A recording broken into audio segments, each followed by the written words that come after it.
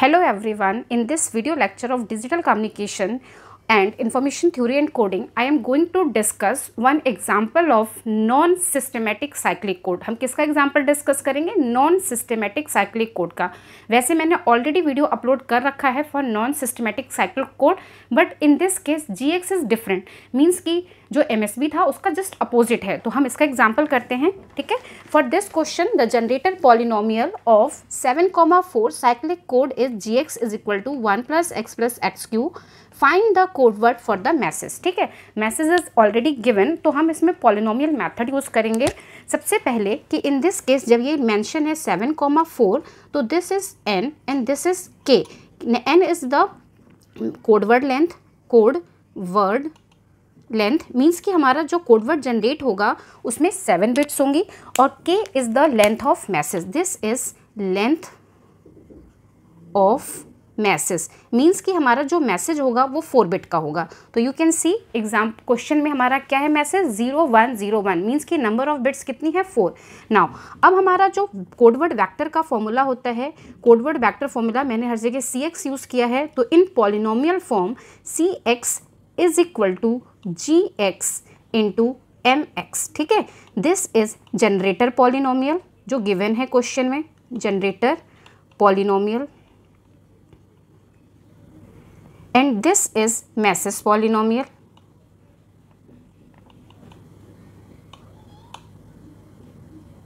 ठीक है, तो हमें मैसेज वेक्टर गिवन है, हम उसको पॉलिनोमियल फॉर्म में लिखेंगे. ठीक है, तो मैसेज वेक्टर हमारा क्या है? Message vector m is equal to 0101 है. जब हम इसे पॉलिनोमियल फॉर्म में लिखेंगे means message polynomial mx is equal to, अब हमें क्या ध्यान रखना है कि हमारा जो gx है वो किस फॉर्म में है. जो gx गिवन है क्वेश्चन में gx इज इक्वल टू है 1 प्लस x क्यूब. ठीक है, मीन्स कि इन दिस केस यहाँ पर MSB वाली बिट के साथ हमारा क्या मल्टीप्लाई हो रहा है, x की पावर 0 देन x की पावर 1 देन x की पावर 2 देन x की पावर 3. ठीक, मीन्स कि MSB बिट पर x की पावर 0 का मल्टीप्लाई हो रहा है. मीन्स कि अगर हम x की पावर्स की बात करें तो x की जो पावर्स होंगी पॉलिनोमियल में, ये 0 पोजीशन, ये 1, ये 2, ये 3. मीन्स कि हम क्या लिखेंगे 0 into x raise to power 0 plus 1 into x raise to power 1 plus 0 into x raise to power 2 plus 1 into x raise to power 3. ठीक, now what is the equation, 0 के साथ मल्टीप्लाई किया तो this will be 0 plus 1 into x raise to power 1 is x plus this term will be 0 plus x3.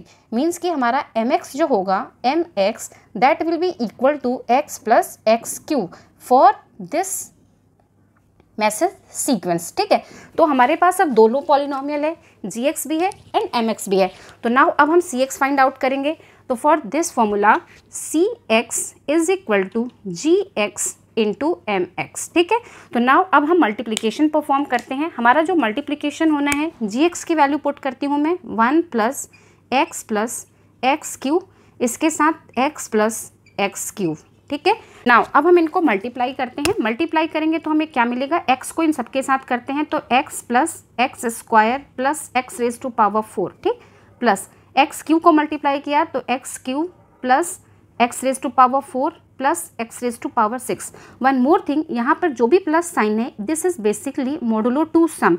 Modulo to some का means है कि this is XOR operation. और XOR operation में क्या होता है, अगर हम एक्सॉर की ट्रुथ टेबल देखें तो ए बी और A एक्सॉर B क्या होगा, 0 0 का एक्सॉर 0, 0 1 का एक्सॉर 1, 1 0 का एक्सॉर 1 और 1 1 का एक्सॉर 0. मीन्स कि अगर बोथ इनपुट्स या जितने भी इनपुट्स हैं, इस केस में 2 इनपुट्स की बात करेंगे, अगर 2 इनपुट सेम है तो आउटपुट विल बी 0. तो नाउ अगर मैं ऐसे लिखूँ इसको x plus x square plus x cube plus x4 plus x4 plus x6. ठीक है, नाउ अगर इसको और सिंप्लीफाई करती हूँ मैं तो x plus x square plus x Q. Simple आप वैसे कैंसिल आउट भी कर सकते हो, बट अगर इससे रिलेट करना है तो x4 को कॉमन लिया, what is the value 1 XOR with 1. ठीक है, प्लस x6. ठीक है, this plus sign is basically XOR. तो हमारी आउटपुट पे क्या होगा, x plus x square plus x Q, this term will be 0 means कि ये पूरा 0 हो जाएगा प्लस x6. तो this is the final code word polynomial. This is code word polynomial. ये हमारा कोडवर्ड जो हमें मिला ये हमें पॉलिनोमियल के फॉर्म में मिला, ठीक। नाउ अब हमें अगर वेक्टर के फॉर्म में चाहिए, क्योंकि हमारा मैसेज तो बिट्स के फॉर्म में था, तो जब हम वेक्टर्स के फॉर्म में लिखेंगे तो ये x की पावर 1 है, ये x की पावर 2, 3, 4, 5 एब्सेंट है, ठीक। चलो हम लिखते हैं कोड वेक्टर के फॉर्म में, तो c विल बी x की power 0 is absent because x की पावर 0 इज इक्वल टू 1 होता है, जो यहाँ पर नहीं है, तो यहाँ पे क्या होगी वैल्यू 0। x की power 1 is available means 1, x की power 2 is available means 1, x की power 3 is available means 1, x की power 4 is absent means 0, x की power 5 is absent means 0, x की पावर 6 इज अवेलेबल मीन्स 1। तो this is the code word vector for given message m is equal to 0, 1, 0, 1। और this is non systematic. Why non systematic? Because ये जो message bit है वो इनमें mix है, आप फाइंड आउट नहीं कर सकते कि which one is message bits and which one is parity mix, ठीक है। That's why this is called non systematic. अगर ये सिस्टमैटिक होता तो मैसेज हमारा वन साइड एंड पैरिटी हमारी अनदर साइड होती, ठीक है।